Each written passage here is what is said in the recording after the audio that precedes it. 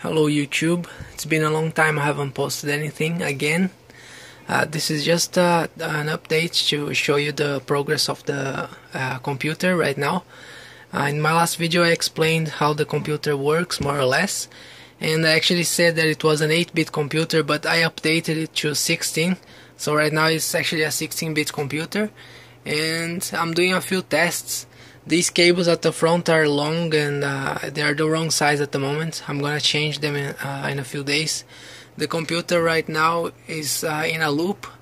It's just updating some the A register, the low half of the A register, which is 8 bits, and it's counting from 0 to 255, and then going back and doing it all over again. But these numbers here, they're not the A register, they are actually the address of the current micro instruction.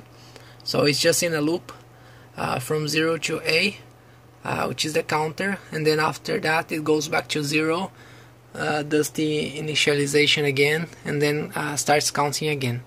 So actually basically now the CPU itself is finished, and what I need to work on now is the memory board, the front panel board, and things like serial ports and etc. And then I'm gonna have a front panel to show the registers and the state of the CPU.